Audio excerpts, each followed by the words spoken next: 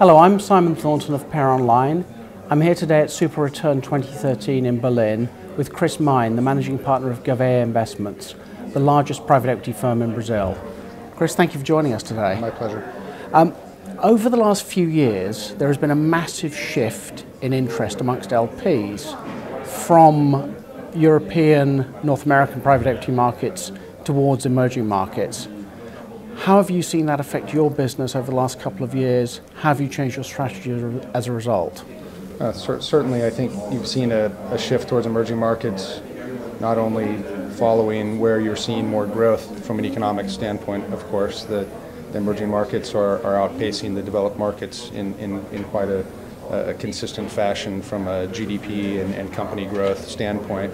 What's happened with the renewed, I think, focus from a private equity standpoint has been a bit more money flowing to the regions. So for Brazil, we've seen maybe a tripling of private equity capital available for companies in the region, and certainly that increased competition has affected, in some ways, valuations and the market overall. It really hasn't had to adapt strategy. I mean, we're still at an early phase in emerging markets for private equity.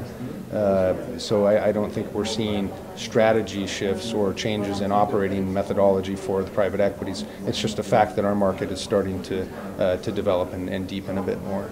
So you've seen a significant increase in the number of firms in the space over the last couple of years? Definitely. I think both on a local basis and more importantly, the large traditional private equity firms from global basis firms, the TPGs, KKRs, Blackstones, all of them are now in the region looking for deploying capital and building out a franchise in the region, which I think is a natural development of our market. Yeah. Of course.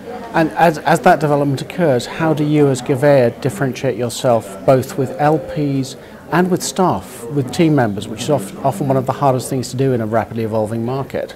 Yeah, we've been somewhat lucky, I guess, in a way. We've been around for a long time, and we're the largest local group with quite a strong brand. And I think there always will be a role for the true local firm with local relationships on both a corporate and a political level.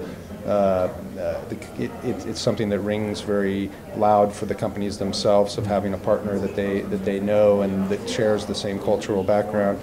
That being said, what we're doing at Gavea is also partnering a lot with the global firms. Right. I think it's not a market where you need to think all for one and competition. It's actually can be cooperative, and I think that's something that we're trying to explore, is how to combine our local knowledge and our local abilities with the global experience that some of these firms have, and I think it's quite valuable. And how do you work to, in terms of your team, how do you work to develop this and the next generation of private equity fund managers? Yeah, we've had a tradition of hiring or promoting from within, so we tend to hire a large base of very young, talented professionals and train them over a series of years. So our partners today started 5, 7, 10 years ago with the firm as younger, more junior roles. I think that and the fact that we've produced very consistent returns, and that translates into consistent carry, remuneration. And I think nothing speaks louder than the ability to deliver that carry compensation within a private equity firm, and that's what we've done well.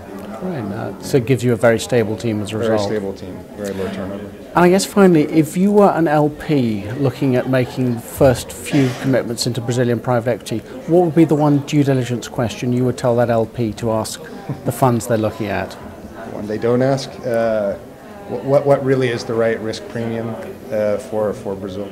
I mean, there's a lot of relative comparison to other markets and not enough comparison to the asset classes available within the market. So if you're looking at our interest rates, you should be looking at a significant spread above that for returns in private equity, and I don't think the LPs price risk in the market enough, or they don't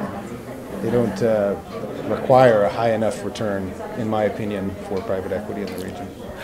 Pat Deneen, one of the most experienced emerging market investors, made the comment earlier this week that in emerging markets you mustn't confuse risk with ignorance. Do you agree with her? I agree with Pat in many things. She's one of one of our traditional investors and a good friend, and she's been in the region longer than just about anyone. I think she's right on the money. Great. Well, look, thank you very much, Chris. Great.